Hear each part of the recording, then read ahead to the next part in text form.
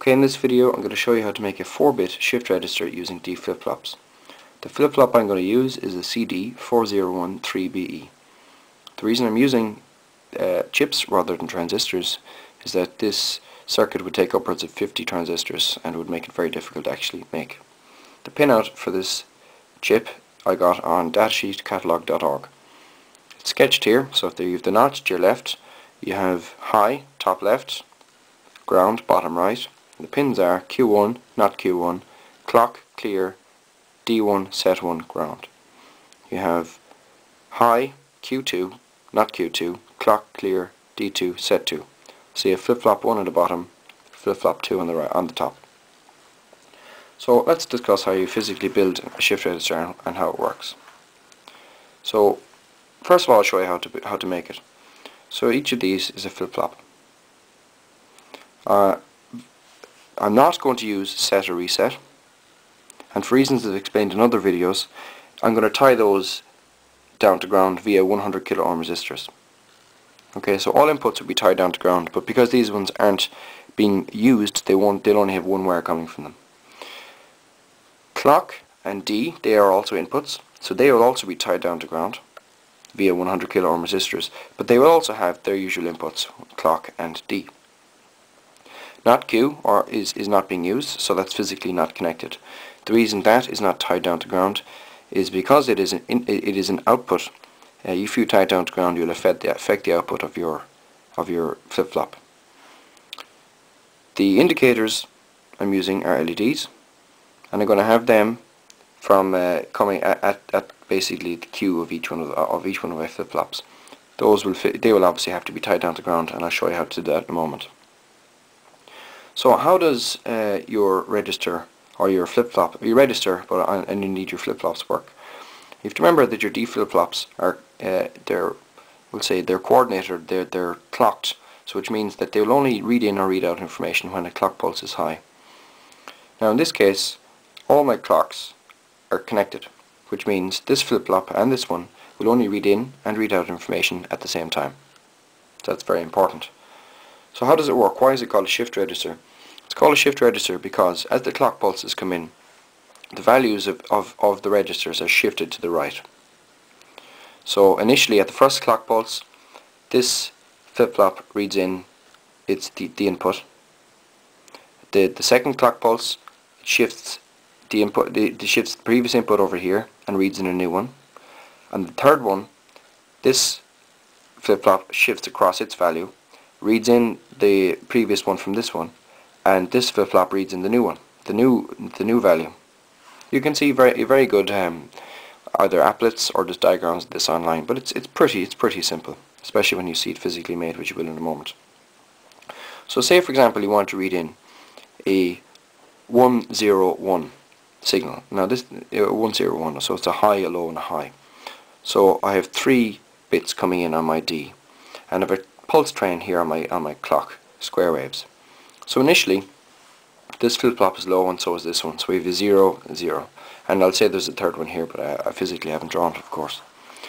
So the first clock pulse comes in and this flip-flop reads in, actually it's better work with, the first clock pulse comes in, this flip-flop reads in the value of this one because the D and Q are connected. This is low, so nothing happens, right? So it reads in a 0 and it's not changed. This flip-flop reads in the first value of D. In this case we'll say it's a 1, so it becomes a 1. So essentially on the first clock pulse, third flip-flop read in this this Q, which was a 0, this one read in this Q, which was a 0, this one read in D, which was a 1. So now I have a 1, 0, 0. The next clock pulse comes in and the third flip-flop reads in Q, so that's a 0. The second one reads in this Q and becomes a 1, so the value has been shifted across, and this one reads in the new value of D, which in this case would be a 0. So I now have a 0, 1, 0. The third clock pulse comes in, in this case it's a 1, so I'd have this flip-flop reading in a 1 from here, this one reading in a 0 from here, and this one reading in a 1 from D. So now I have a 1, 0, 1 in my shift register after using 3 clock pulses.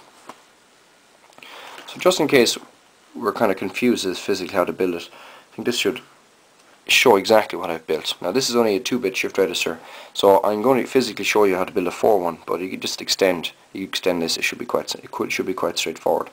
I'm going to use this between 6, 7, 8 or 9 volts. All of those really work. I'd advise using a potentiometer as it just makes life easier. And down here is my low line. Flip-flop 1, flip-flop 2. So first of all, my clock. Let's see where my clock is. My clock is this blue line here.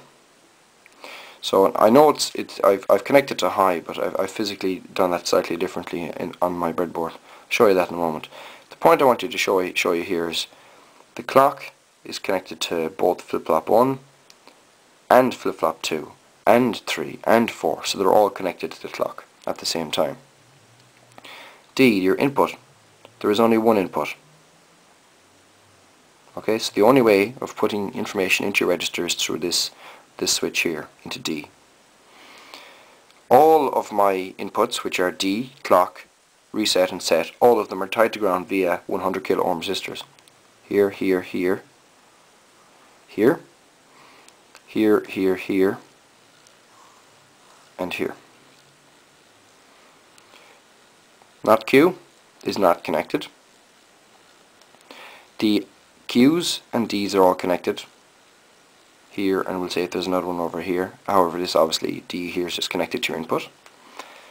I'm using an LED indicator for each of my Q's. The way you do this is you branch, you go to your LED and down to ground. You branch, go to your LED and down to ground. And I think that should be reasonably clear. If it's not, just put a comment on my page. So you're going to have to give me a moment to set this up, because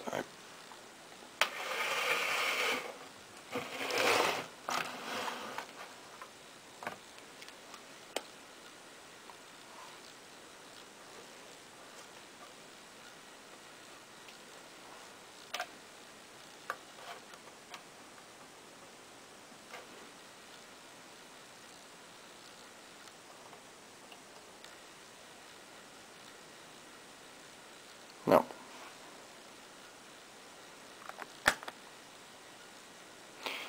Right, we're not looking too bad at the moment. So I'm sure that looks pretty dodgy. That looks pretty dodgy and difficult, but it's not. Now, before I continue, before I show you exactly what I've done, it took me a while to figure this out. But your register and indeed your flip-flops will really only work when you actually have a clock pulse coming in. So just for example, physically tying or having a wire going from high and taking it out to give a low, that won't work. So you physically have to have some sort of an oscillator or a square wave generator. I've shown you how to build this in previous videos. So what I have down here, I have 2 square wave generators. I'm just going to move these capacitors so you can see it. That LED there is one, indicates one, and that one there indicates another one. So you can see this one is flashing. It's flashing away. That's flashing away, making a square wave. Notice the frequency here is lower than the frequency here. Just to point out what I've used 2 by 470 microfarad capacitors here. I've used 600 ohm resistors and the normal NPN transistor. Look at the previous video just to work that out, but they're the values I've used. And this one I've used 2200 microfarad capacitors, and I've also actually slightly adjusted the resistance, so I have basically 3 by 600 ohm resistors here, and I have 2 by 600 ohm and 1 by 400 ohm here.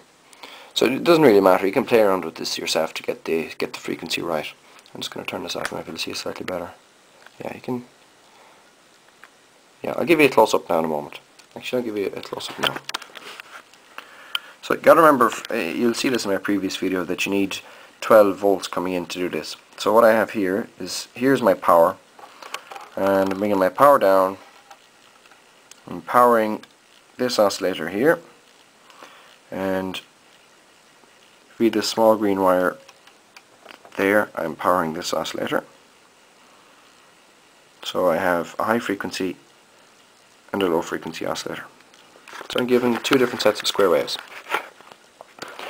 You might be able to work out why I'm doing that as well, but I'll tell you that in a moment. Next I have 2 chips, 2 black chips up here. Now I'm bringing in 12, 13 volts through my batteries, but these chips won't take that, so I'm using a potentiometer, which I've used on all my chips. And if you don't really understand what's happening there, look at the previous video. And after that, I've done exactly what I've said I've done in the circuit diagram. So I've connected the inputs as I should have, connected the outputs as I should have. And if you notice, I have a big pile of resistors here, and they're tying all my inputs down to ground. The yellow wires here are my outputs, and I have 4 outputs. I have 1, 2, 3, 4. So that's the first bit, second bit, third bit, fourth bit.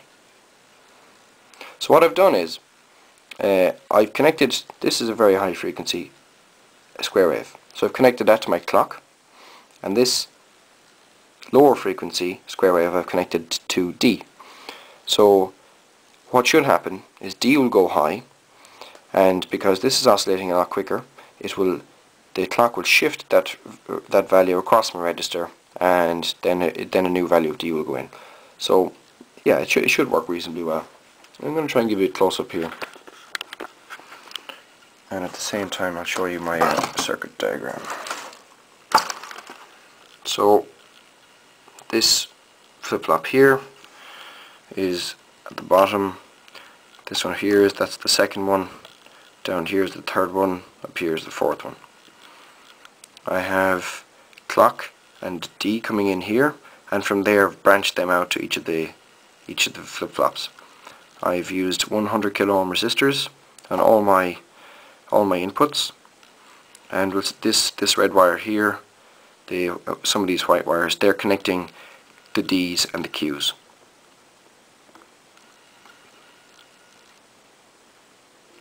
Now, like I said, I'm not going to go into as much detail in regard to building this as I would have done in previous videos.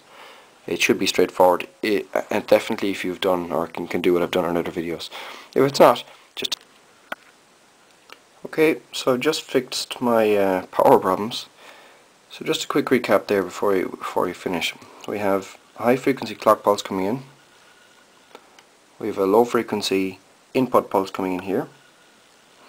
They're going via these green wires into my register, and then they're being shifted across the register there. So you can actually see it's shifting across. Now, what I did notice is it seems here that these two inputs there, they seem to be actually going at the same time. Now I've noticed that when I play around with my input voltage, that does change. So I'm having some problems at the moment, so I'm not going to change that. The point still stands. If you can get up to here, you're able to play around with it and get it going. So that's how you build a 4-bit shift register.